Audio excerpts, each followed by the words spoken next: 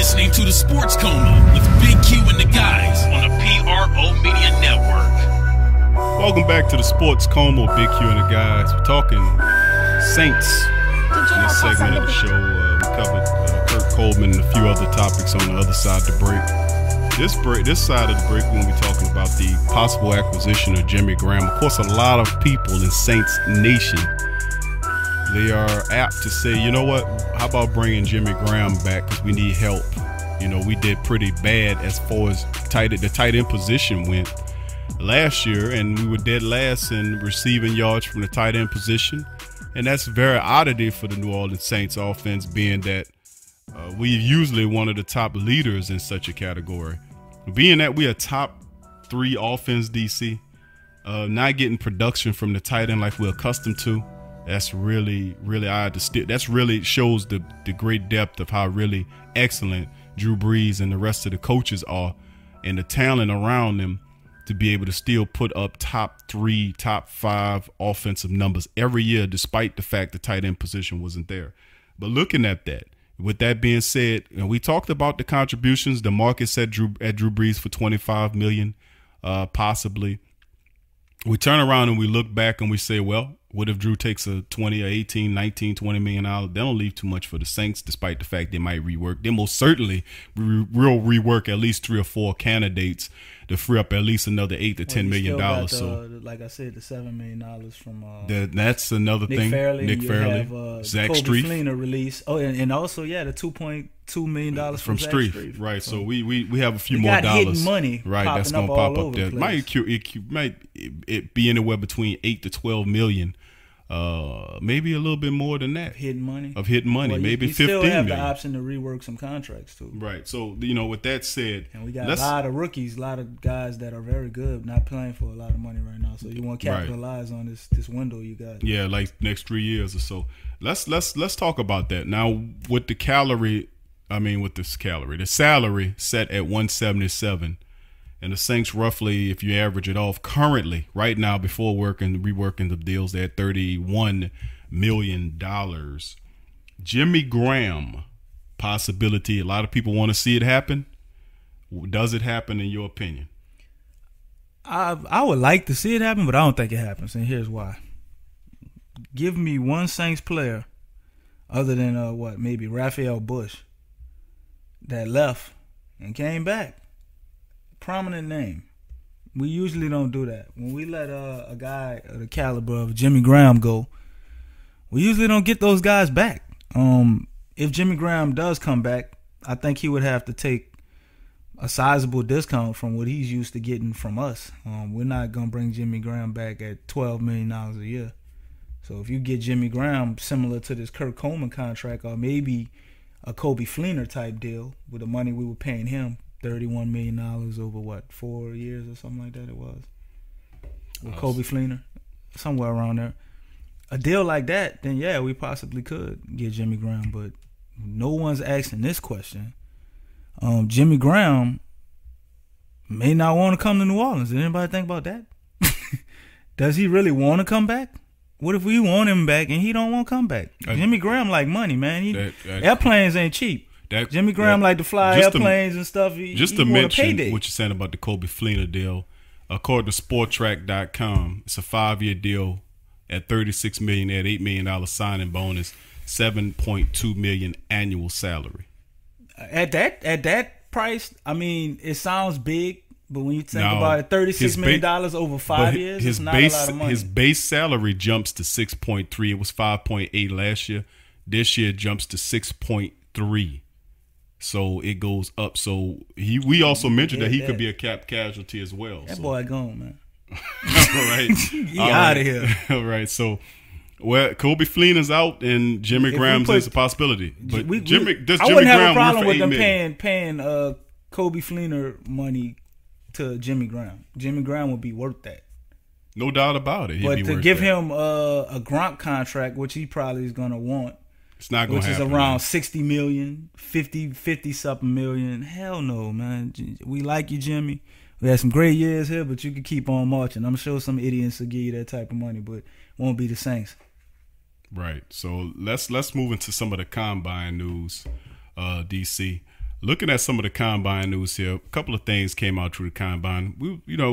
I was watching a lot of tape from a lot of the guys down there. Shaquille Griffin's brother is a guy that really story yesterday, man. Right. He really is chiming right now. Of course, from the quarterback standpoint, being that Drew Brees is up in years, you're looking at the fact that you have they need a replacement. And I mean, Baker Mayfield is dropping in a lot of the predictions as well after his combine, and you know how high I'm pretty sure Sean Payton is on Baker Mayfield. He is high on him. It was saying that the former Heisman Trophy winner is met with the Saints. And the Saints had sat down at the combine and talked to him, and they got a potential need. They definitely have a need for a quarterback to groom behind Drew Brees, whether this would be a 2 or 3 year contract. But there's definitely now is the time for them to get a quarterback to sit behind Drew Brees in this position. Now, of course, there are phone interviews with some of the tight end prospects. So the Saints showing you they're looking at some of the top tight ends. They met with a few DBs. They met with a few other guys as well. So looking at some of these other guys, what would be an intriguing prospect in terms of the Saints possibly looking at with that first round pick? I think it's 27th overall.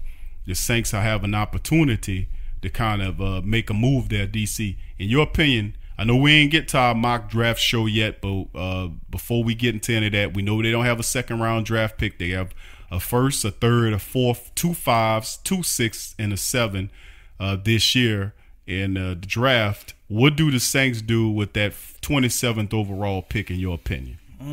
There's a lot of possibilities, and I honestly believe it depends on the way the draft goes. Like, let's say, for instance, a guy like Raquel Smith, if he falls all the way, which I don't see him doing that, the Saints definitely draft him. A lot of people predicting us to take this tight end, a couple of these tight ends out here. I've never known the Saints to draft a tight end in the first round, and that's not the most pressing need on our team. So I think even if they have a real good tight end there, I don't think they do that because we can get around the tight end issue. I mean, look what we did last year with relatively very little from the tight end position. Right, tight end by group. By committee. So I definitely think unless one of these high-profile quarterbacks fall that low, we're going to draft a linebacker. If we don't draft a linebacker, a guy like Arden Key or Trey Edmonds, we know Chubb ain't falling that far. Bradley Chubb is not falling that far. But a guy like Arden Key or Trey Edmonds, if they fall there, I think that could also be a possibility because you could possibly serve two needs if they don't become, I guess, the pass rusher you would like them to be. Those are two guys that you possibly could transition into a linebacker as well. So I see them doing something like that. It's definitely going to be a defensive pick, minus maybe the quarterback situation. My whole thing about Lamar Jackson, but Baker Mayfield is also dropping as well. So if Baker Mayfield's there at 27, I don't care who out there. I think they draft Baker Mayfield. Nobody. Well, I mean, I got your sentiment on Lamar Jackson. We had quite fun the last Sports Coma episode talking about Lamar Jackson. And guess who they have picking Lamar Jackson in one of the mock drafts? I've seen it. ESPN, one ESPN mocks had Lamar Jackson at 27. I disagree with that. And not just that. I wasn't even going there. I already threw that out there. If he don't go to the Saints, they have Jacksonville Jaguars taking him. A lot of the mock drafts have that. That's silly. Lamar Jackson is not falling out. That's silly, man. That's silly. Why is it silly? That's silly. You got. Why would that be silly? They have other needs, and then what? What need do they have? This is the Sports Coma for the Saints. Although we don't want to talk about Jackson, let them get their own damn Sports Coma.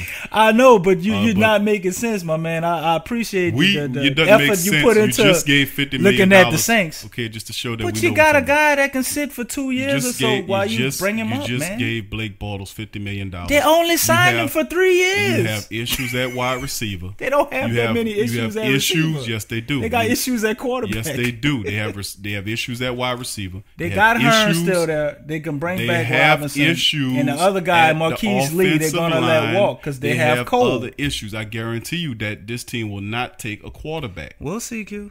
That's just what I'm saying. Now, as far as if you had your quarterback for the future, I think you would have signed him for more than 3 years. I just don't see it, man. I just don't know if the Saints. You just don't like Lamar Jackson. No, I like Lamar Jackson. I'm just not on his promotion promotion team like you are. All I'm saying is that Lamar Jackson is a fantastic player. I think he is every bit of the talent of Michael Vick. He has the better accuracy. But with guys like that, when they come out, they always try to hit them with the wide receiver label, which is he had to come out and say, listen, if you're not going to take me as a quarterback, then don't take me. And a lot of these teams don't see Lamar Jackson as a first-round quarterback. That's just some of the sentiment on that I've been seeing around the league. They were saying the same thing about Deshaun Watson last year, man. And they still drafted him. That's different. That Shea Watson was definitely playing at a high level. You could not deny him that. Okay, how he was playing at a high level and Lamar Jackson won the Heisman over him? Listen, and they faced head to head, and he lost because one of his receivers dropped the ball. It speaks a lot to you when you had a guy where you can beat a team like Alabama. You played them twice, and then showed them up the second time you played in the manner that he did it.